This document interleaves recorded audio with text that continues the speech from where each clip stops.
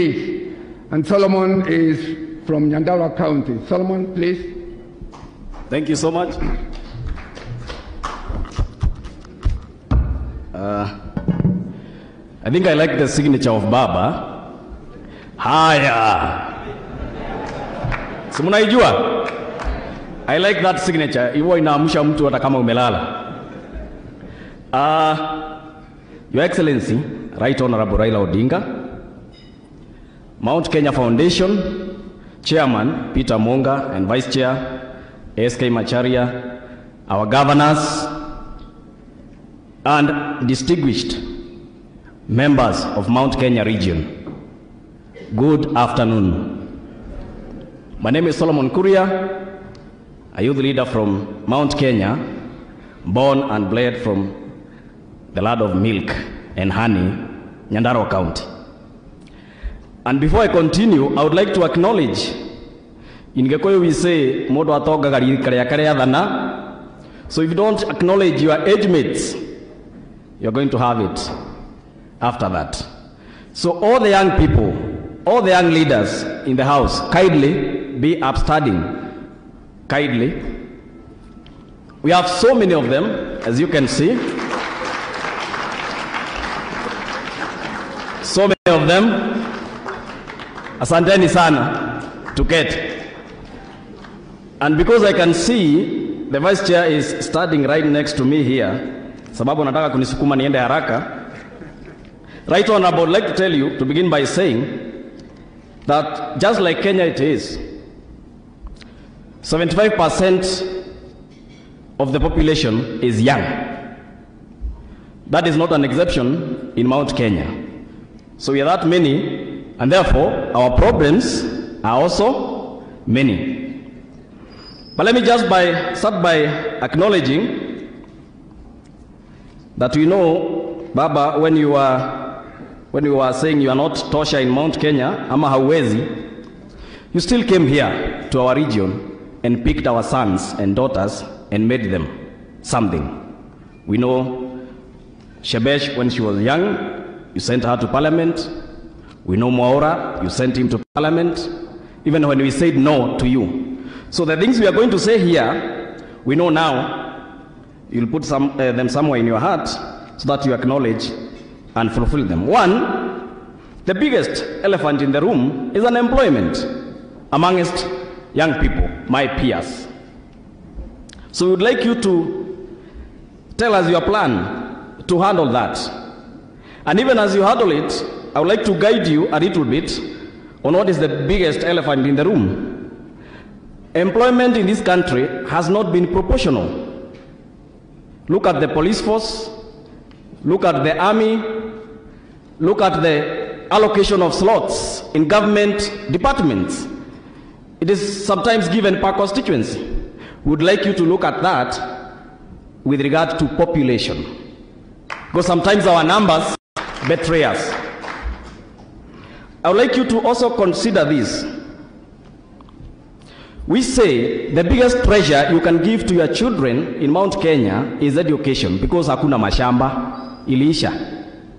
But now we are worried because help allocation has been reduced. If you look at the amount allocated today and the amount that was being allocated before, the numbers are low. Not forgetting that the bill in Parliament that was supposed to even reduce the interest failed at the committee level. So kindly address that. We need help increased, and by the way, it can be made a grant where people stealing money that can fund a whole education ministry in this country. So make it a grant, give it to people, and have many joining in. Number 3, AGPO, another elephant in the room. We need an overhaul in that.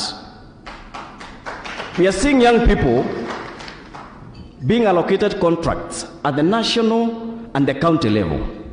It's okay to allocate me a contract, yes? But are you aware that I have a problem with financing? So we'd like AGPO to be attached with LPO financing.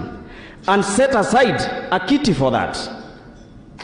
And we have actually discussed and agreed, out of the kitty we'll set for the whole country, we need 10 billion for LPO financing on government contracts to young people.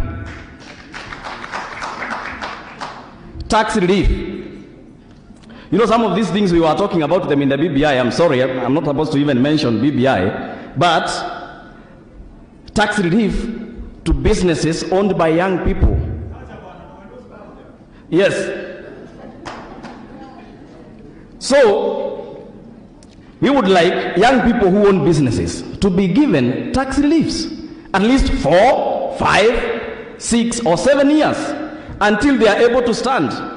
I read the story of SK Macharia, and I've heard it from him. He traveled from here to America, I think, within 8 months. So now, help us make it easier. We don't need to travel all that or do other bigger things. You only need to give us tax relief. Kuna kitu ingine moja hapa, digital economy. I don't understand why today free Wi-Fi is not everywhere in the corner of this country. We should have ICT hubs in every village or in every ward, and Wi-Fi free. Money is in the digital world today. Any presidential candidate or any president who will bring that, he will have covered millions and millions of young people. Let me talk about CLB listing. And we have discussed this and said, why don't we have a limit on the amount? If you forfeit, you are listed. We have seen young people being listed for as low as 100 Kenya shillings. 100, 200. Why don't we have a capping for that?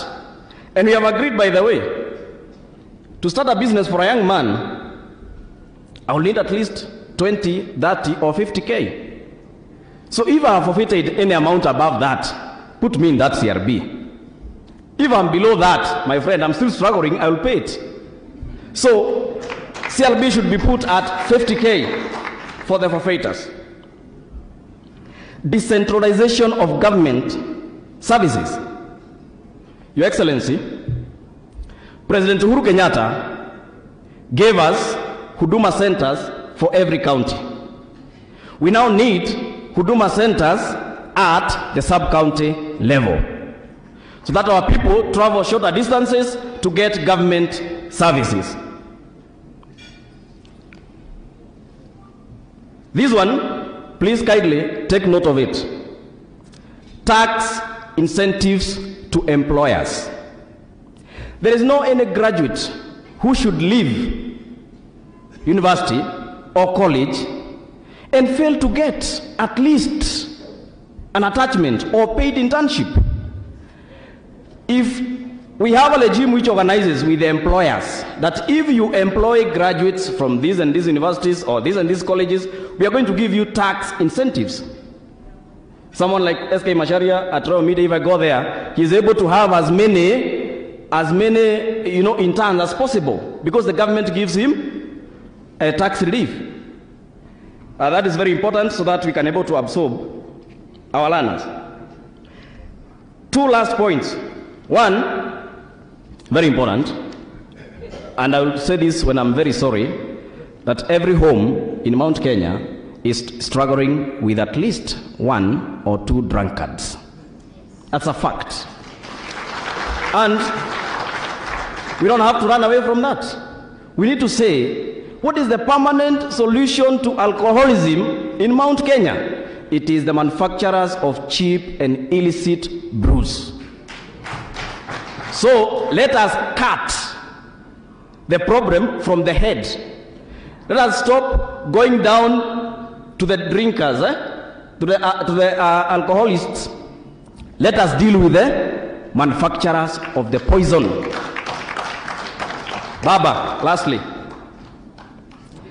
I need you to mainstream, these young people with government opportunities. Let's say, at least since I've been an adult, I have not seen a young minister, fully fledged minister. And now, at least for a start, out of 20 ministers provided for in the Constitution, give us only 4. Just 4. And in those 4, you'll be sure we are going to revolutionize.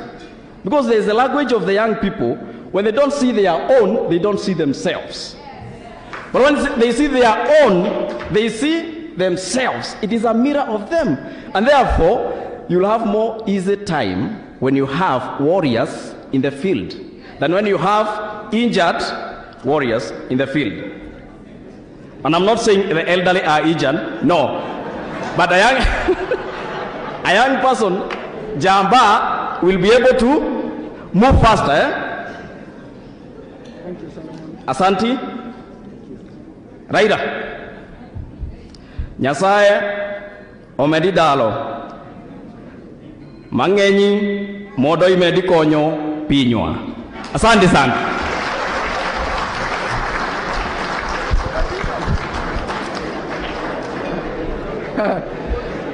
Solomon, that's in Greek. Can you translate?